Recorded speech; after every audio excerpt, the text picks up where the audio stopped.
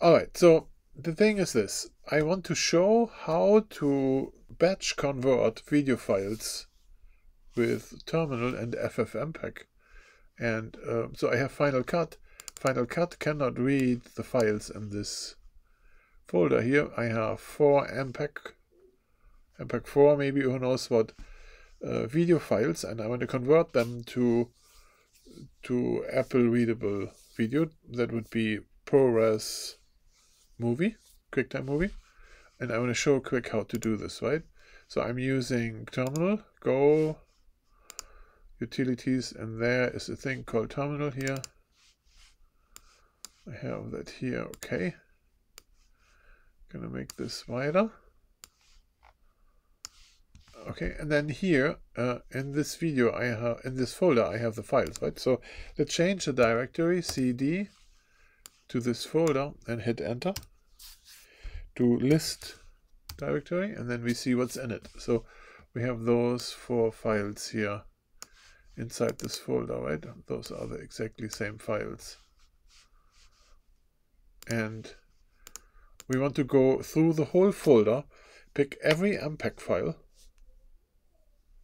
and do something with it. So we go for F is the file name in this folder, and we're looking for everything that's named star is like a placeholder, everything that has the extension MPEG. Semicolon. And then what do we want to do? We do run FFMPEG. So FFMPEG has this information thing, so pulls the information from this video, and then we need a file name. So what file name do you want FFmpeg to run on? And we say $f. $f. This is the file name, the first file name in our list here. And we want to do a video codec PRORES. It's a great codec. And then we need a new file name. So,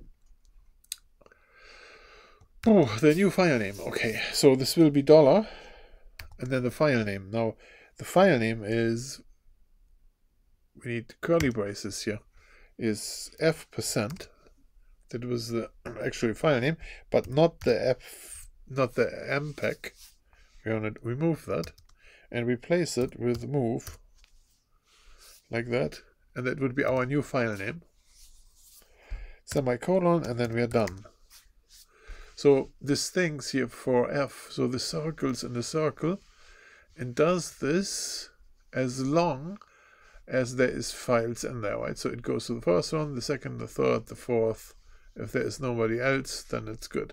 So if you have a folder with, let's say, 40 movies or whatever, it will go one by one and convert this. So I'm going to hit enter here, and then PRORES is going here to convert this whole thing. If we look at this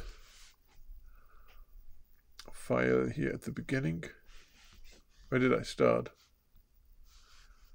Here. So this -i pulls out the information out of the stream and displays it here, how it maps it and does not work with it. Here the original video is 720 by 480. 29 frames per second. And the new video will have the same thing. And here's the audio is AAC, MPEG 4A, stereo, even though I didn't have much audio with it. And so while we talk here, you see this is already done. So we have in here now 1, 2, 3, 4 new movies.